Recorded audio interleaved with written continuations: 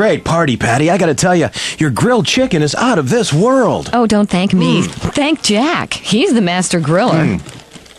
Jack, how'd you do it? I love the tangy yet sweet Caribbean flavor.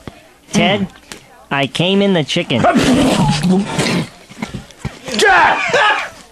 That's disgusting! No, Ted.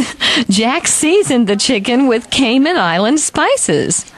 First, I salt the chicken, then pepper the chicken, then I came in the chicken, Ted, with Cayman Island spices. Cayman Island spices?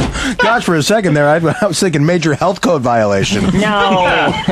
We found Cayman Island spices on our vacation last year, and we've been using them ever since.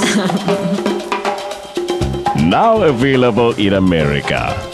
Cayman Island Spices, a unique blend of spices and herbs from Grand Cayman Island, the island famous for its rich tradition of Caribbean cooking. Some people take a trip to the islands for dinner, and just like the natives, those people always came on their food. So wait a minute. That terrific salad you make. I toss it, then I came in the salad. Thanksgiving last year. I even came in the turkey, Ted, right after I stuff it.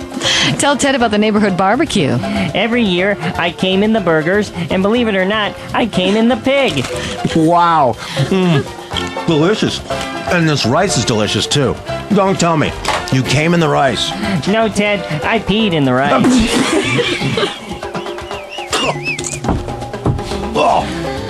Cayman Island Spices.